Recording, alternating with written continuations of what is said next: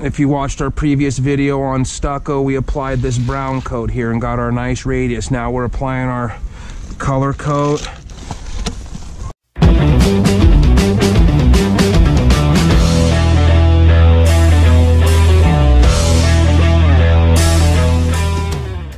This is a cementous stucco, like a LaHabra product. And the deal with this is it fluffs. Fluffs means you get this nice texture here.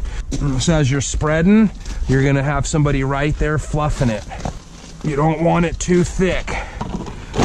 You'll see on our other video with acrylic stucco, but this is a lot different than acrylic, but you still don't want it too thick.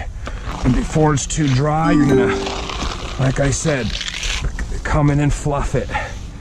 So here comes the fluffing. It brings the sand to the surface is what's happening there and gives you your texture. This is getting a knockdown texture. So this is our first base coat texture, which is called a sponge float.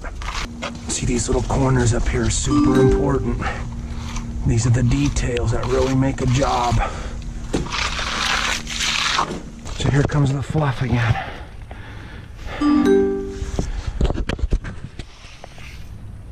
See how those lines are happening right there? It's a little too early, but we're trying to smooth this radius, so we'll fluff this a couple times, but that's what I'm talking about, no lines.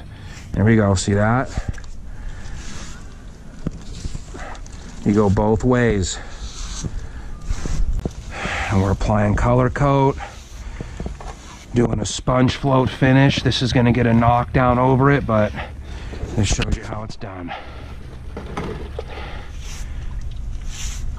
Come back to the channel, click on the other video, and you'll see how we lay down the knockdown.